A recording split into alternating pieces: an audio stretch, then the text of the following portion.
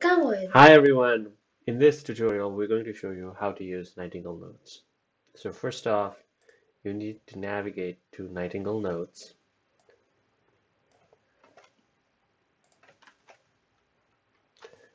and then you have to enter your username and password.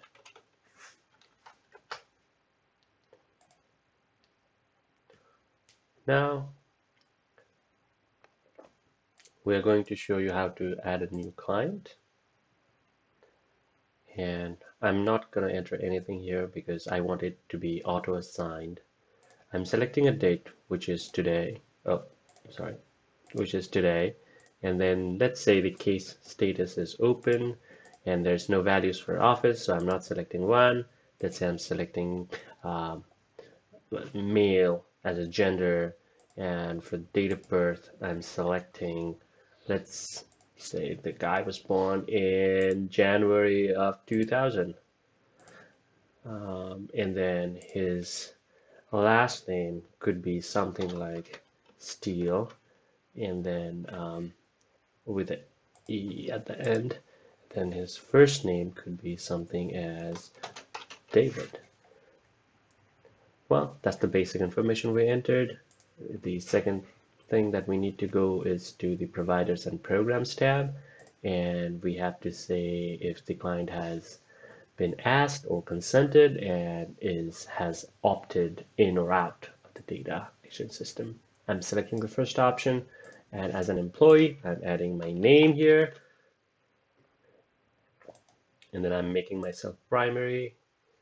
I'm adding a provider. Let's say this guy is seeing a family practice doctor, and the type is attending, and then we'll say it's a clinic referral. And next thing that we have to fill out is demographics. So I'm just selecting random values here, and preferred languages. Let's say South Africa. Secondary language is, let's say, I don't even know what that is. So let's say this guy's divorced and location is clinic. Nah, I'm gonna make him married. And then housing type is, let's say, own, and living arrangement is, let's say, with family, and it's, I don't know, a random value 5. And I am saying his occupation is health informatics, and is employed, and the education level is college. With that said, let's create this. Hitting the create button will actually create that person in the system of Nightingale Notes. So as you can see, here's the auto-assigned ID and name of the person, date of birth. So first thing that we need to do here is to go to client activities, and we need to navigate to me, any client that is navigated to me. And then for David, we are going to enter his new activity right here. And then so say this is today's date.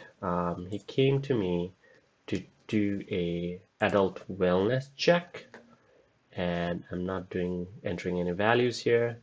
I'm just going to supplies, checking things here if I need to do anything, and for activities, I'm just saying high school, and then I'm clicking create. Once I click the create button, two additional options are available. One is charting and the other one is vitals. I'm clicking charting, and this is where you enter the problems, symptoms, interventions, rating scales, and so on.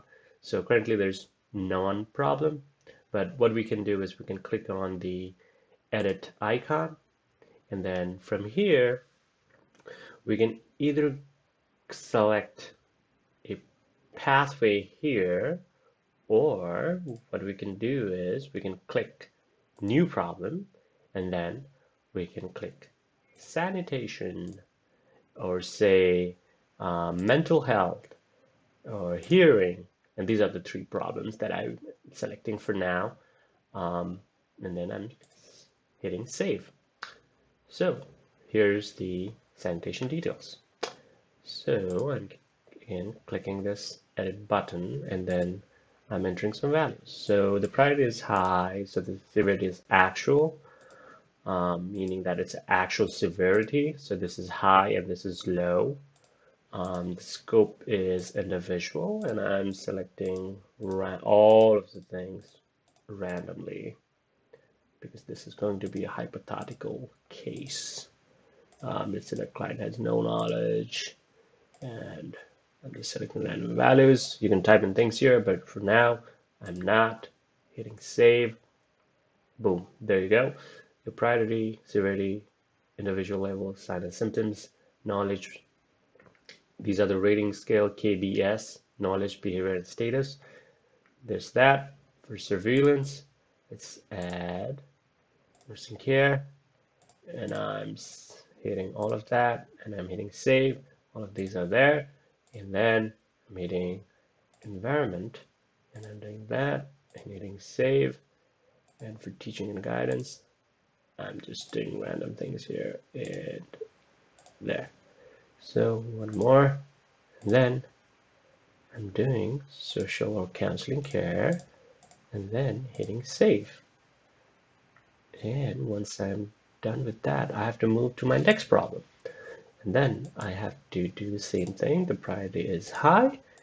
It's the actual severity. The scope is individuals. And I'm again clicking all of these sign and symptoms.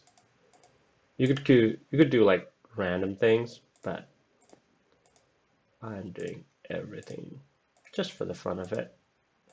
And then for the rating scale, I'm rating that the patient has no knowledge, the behavior is not appropriate, and the situation has extreme signs and symptoms. And then hitting save. There's go. All of the list there. And then for surveillance, I'm doing the same thing. Continuity of the care, hitting save. Specimen collection, blood, hitting save. And then communication. And then for case management, what might be appropriate is continuity of care and better coordination. So I'm selecting that option. Now, once I'm done with this, I will go over to vitals, and then I will add in, you can add in blood pressure, but since that is not required for me, at least for now, I'm not selecting it, and I'm doing radial. Radial is where the thumb is, so I'm doing that.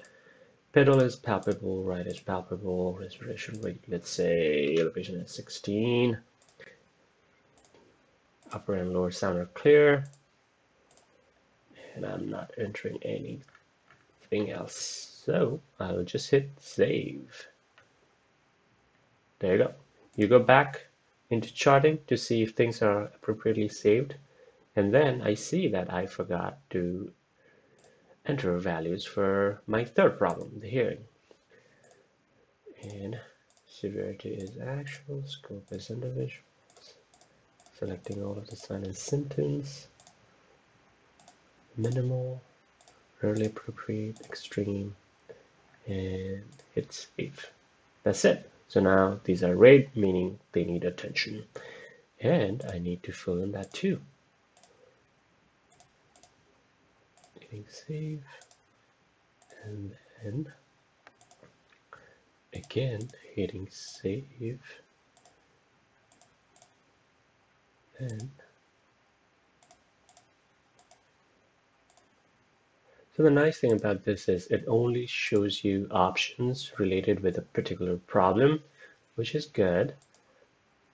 And once we have this, we can download the data.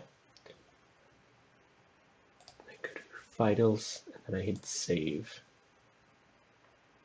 And that's it. The vitals were successfully saved.